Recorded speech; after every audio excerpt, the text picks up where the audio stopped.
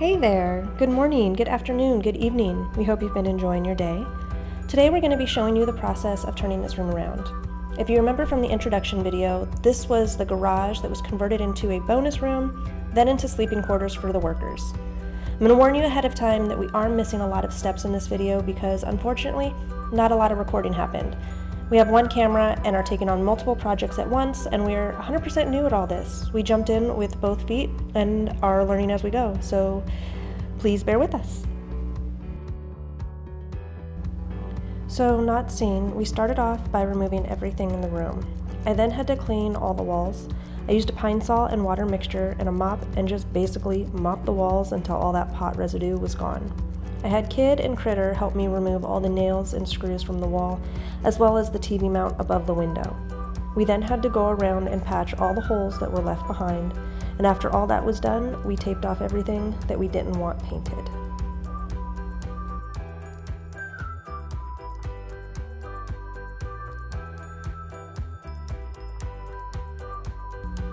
Here we can see me in my awesome attire trying to follow the directions on the new sprayer that I convinced my husband to purchase for me.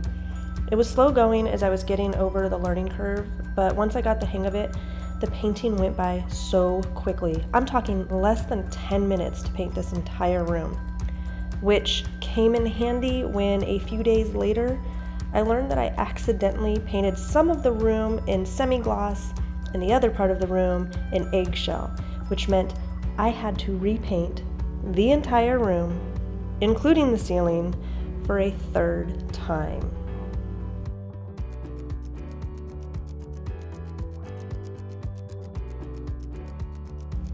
Once the painting was complete, it was time to do the floors. I started by scraping off as much of the excess paint as I could, and then cleaning and scrubbing the floors to the best of my ability. We didn't use any concrete specific cleaner, which was a total mistake. We'll see at the end of the video that the paint did start to bubble and chip up as it dried, and unfortunately I really do believe that it was because we didn't use a cleaner specific to concrete.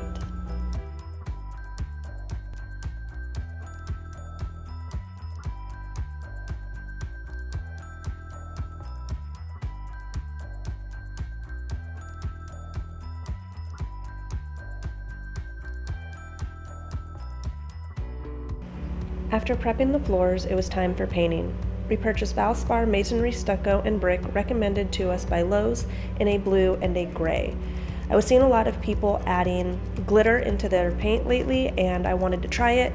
For whatever reason, it did absolutely nothing. I don't know if I didn't put enough or it was the wrong kind of paint, but it just didn't work for what I wanted. The original plan was to have blue floors with gray swirled in, like you would see in a resin or an epoxy. However, that wasn't happening. What was happening in my vision was not what was happening in the real world. Ultimately, no matter how thick or thin I layered the paint, it just wouldn't swirl in any way, shape, or form. It just ended up coming out really splotchy, but it is what it is.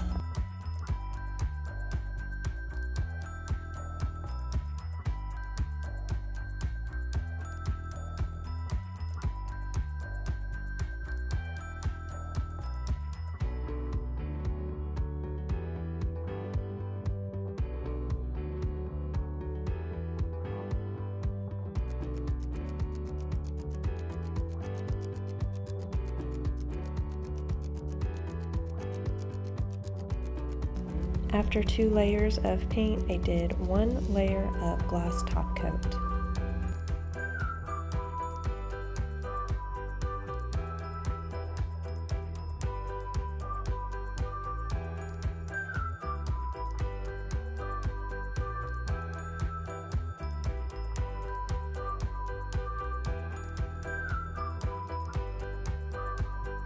So that night we ended up having a freeze, and as you can see there was some crystals that had formed.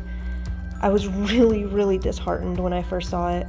I kept thinking that I would have to start all over again, but fortunately it only happened on the top layer of the paint and I was able to wipe most of it away.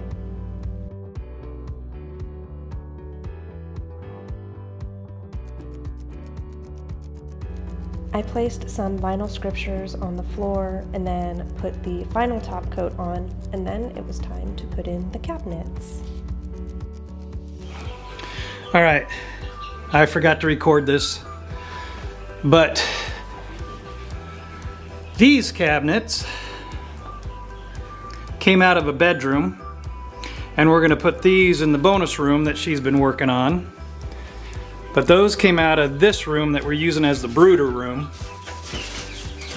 They were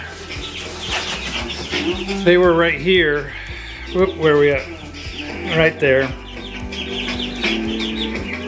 So now I was able to move the brooder beds over, so now I can walk all the way around them and stuff. So yeah, we're trying to get them to join. Right now we do have a divider up.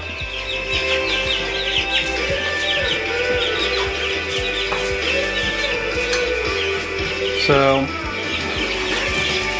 unfortunately it's cold outside right now, so we have to wait.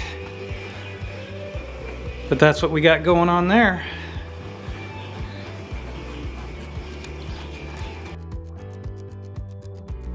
Because this was once a garage, the floors are sloped. Therefore, we had to add some wedging underneath the cabinets in order to make them sit even.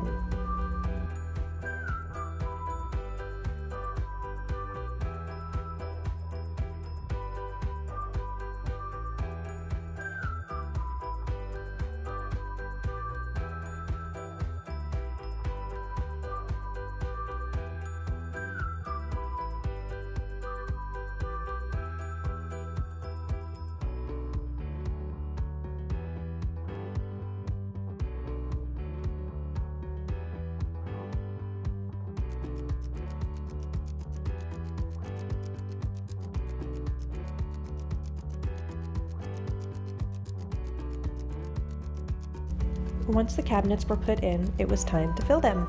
I spent the remainder of the day organizing all our craft and Bible supplies.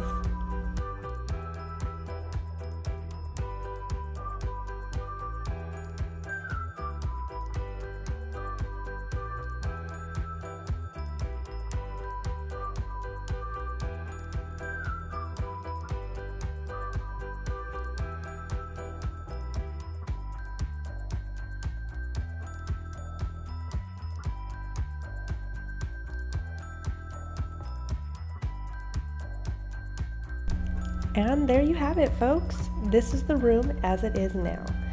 Is this what we wanted 100%? No. Are we satisfied? Yes, absolutely. We now have one complete room. It's a total 180 from where it was, and that's all that matters. We can always change things later.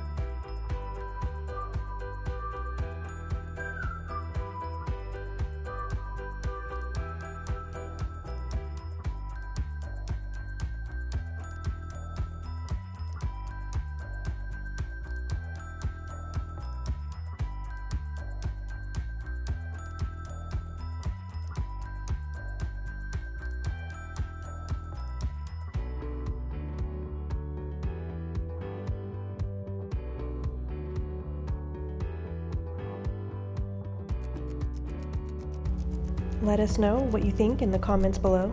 Remember how truly blessed you are. Have a great rest of your day, and we'll see you in the next one. Bye!